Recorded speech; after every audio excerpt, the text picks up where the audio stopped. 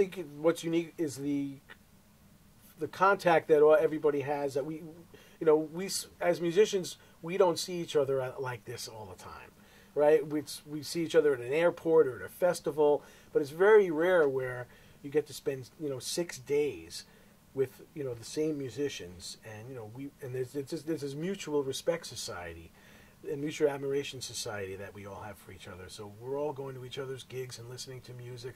I think it's really the contact that we have with each other, which is really rare and really unusual. So this is really a fantastic 6 days. And it's also great for the guests because we're part of the cruise, and the guests get to hang out with us and talk to us and chat with us, and there's a lot of contact. So I think that's really cool. There's not this thing where the musicians are here and the guests are here, and there's it's kind of a separate and unequal thing. This is really, we're all kind of mingling together. So the way this cruise is organized and the way this cruise is really hooked up is really fantastic. It's great. So I have to think that the thing that's special about it is just the number of musicians in one place. I mean, we can't go anywhere. You look out the window. We're surrounded by water. So, we're kind of we're here. So and I think that's a great thing.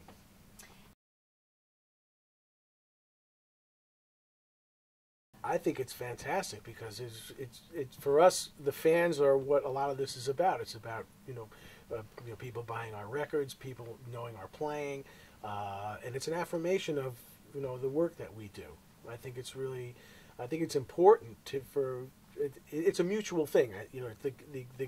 For us to have contact with the guests and the guests to meet us, I think for them it's a big thing to meet us as well. I mean, to be able to be on the boat with all these great musicians.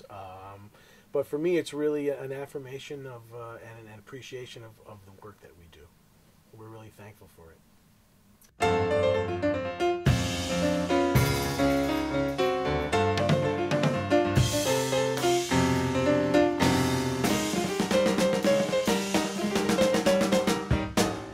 Smulyan.